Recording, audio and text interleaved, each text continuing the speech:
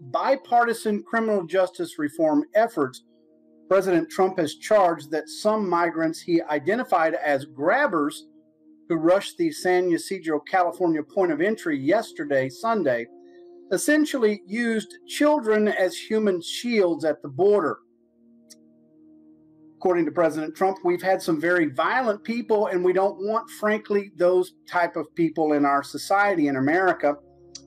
And we don't want those people in our country. 3 Border Patrol agents yesterday were actually badly hurt, getting hit with rocks and stone, according to the president and his caravan. Earlier Monday, U.S. Customs and Border Protection Commissioner Kevin McAleen stated that 4 agents wearing protective gear were hit with rocks during an extremely dangerous situation, but were not so badly hurt. So, you know, there's a reason for the madness, ladies and gentlemen. Unfortunately, innocent people, including children, have probably been put in harm's way at some point. President Trump continued, in some cases, you know that they're not their parents. These are people, they call them grabbers. They grab the children because they think they're going to have a certain status by having a child. You know, you have a certain advantage in things in our crazy laws that, frankly, Congress should be changing. You know, if you change the laws, you wouldn't have a lot of these problems. That was an apparent reference to President Trump's long-standing criticism from the Flores consent decree made amid litigation during former President Bill Clinton's administration that limits the amount of time that federal authorities can detain illegal immigrant minors who are caught along with their parents. What do you think, ladies and gentlemen? I mean, it continues onward, of course. The president also clarified that they feel an advantage that they're with a young child, of course, and obviously they're putting them in harm's way. They call them grabbers, of course. That's a term I've heard. They grab a child because they have a child.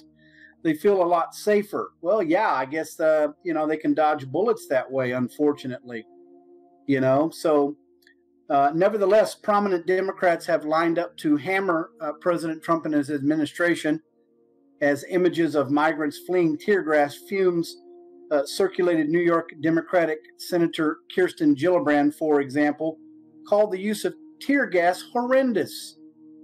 Well, if they're throwing rocks, they're probably going to get retaliation of some kind, don't you think?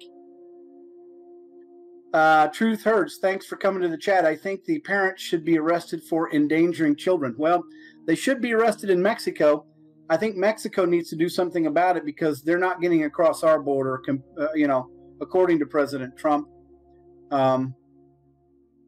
Snake Jones, thanks for coming to the chat. Drain the swamp in every country's political system. I don't know that we would have control over that, but Snake Jones continues by saying their point of harm's way at that point when they all left home to join this invasion. Yeah, they, you know, as I said before, ladies and gentlemen, they do not look disheveled hardly at all. They look like they've just been camping for a couple of days, really, unfortunately. But definitely it looks like it possibly might get out of hand. Anyway, the only little breach yesterday, we took care of it is very nicely and quickly and apprehended those who breached the wall. Was in one area where it wasn't quite built up yet. I had an epiphany.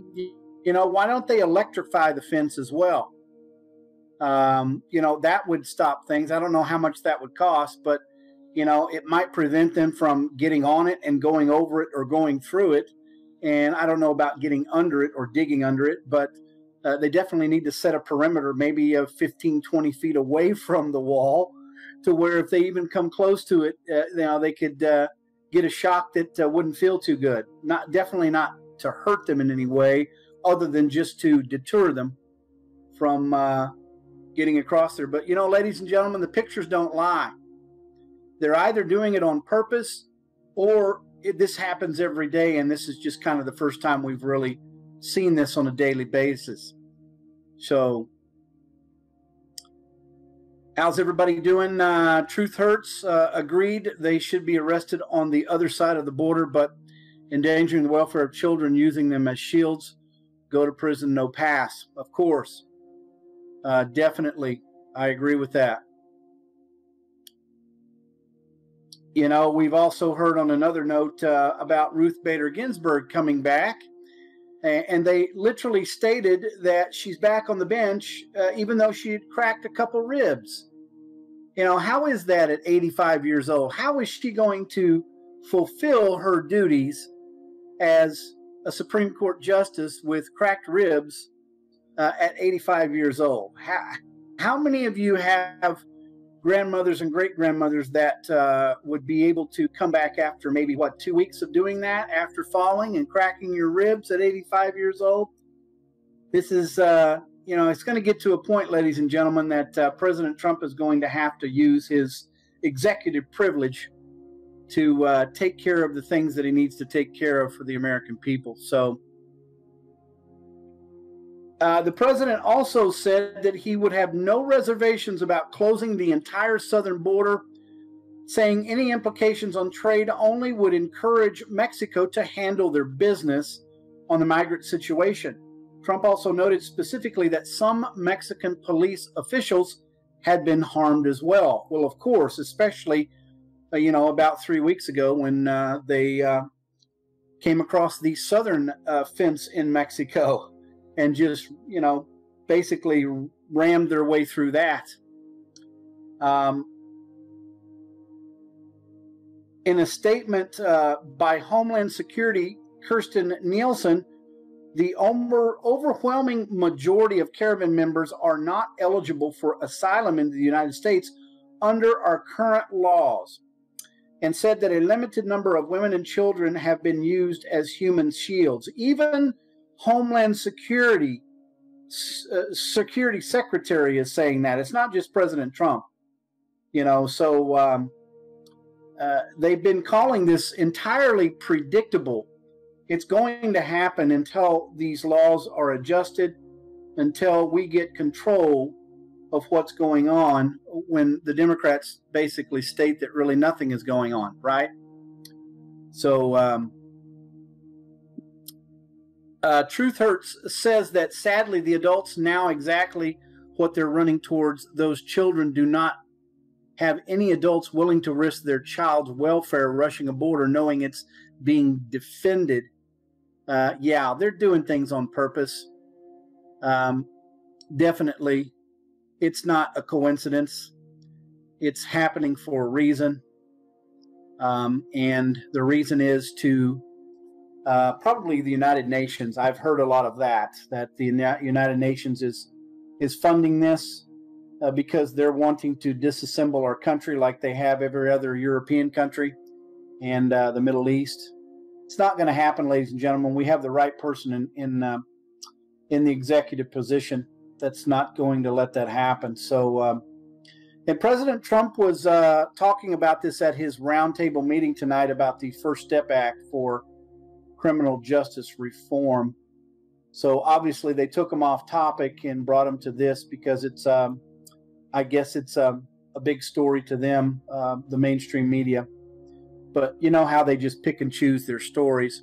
So Snake Jones says it's a known fact now with evidence from reputable sources that George Soros and company is funding this. Stop where the money is coming from, and this event will be closed. Well, you know, he did fund the governor's race in Florida for the Democrats, who actually finally conceded after, you know, maybe about a week of bickering about who won and who lost. So that was already an admission on camera, on film. So we know this guy's a part of it. Why he's still in New York City getting away with what he's doing, God knows. But definitely it's something that needs to be addressed for these so-called billionaires who think that they can control economies and tear down countries in this way. So I definitely agree with that. Anyway, I wanted to bring this on because I think this is a continuing assault on our country, and we're going to have to eventually break through these barriers. They're saying that there were nearly 1,000 immigrants or migrants rushed in the border crossing. So that's not a low number. That's not an extremely high number, but that's enough to give Border Patrol some issues in one specific area. So 1,000 people, that's a lot. So maybe they're trying to pick their weak points along the southern border. And Tucker Carlson said tonight that socialism is open borders and it's impossible to defend or to control. Of course it is. And border agents reveal what is really happening on the border. And that's going to come up tomorrow in one of my videos probably. So just some more information to feed the soul with and understand that this is not a joke like the Democrats want you to think it is. They want you to just let it go. And it's not going to be let go at some point, ladies and gentlemen. There's going to be retired veterans and patriots that end up going down to the borders to defend their own property. They already do with the Minutemen here in Arizona. Broadly about how you all are seeing and covering the escalating tensions at our southern border.